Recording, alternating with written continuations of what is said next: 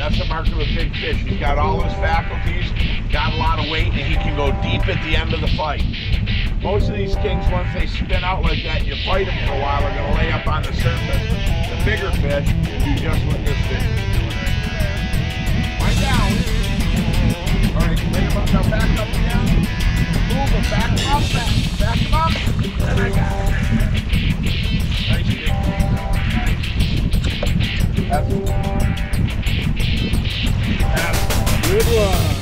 Nice. That's what we want right there. Keep that rod tip nice and high.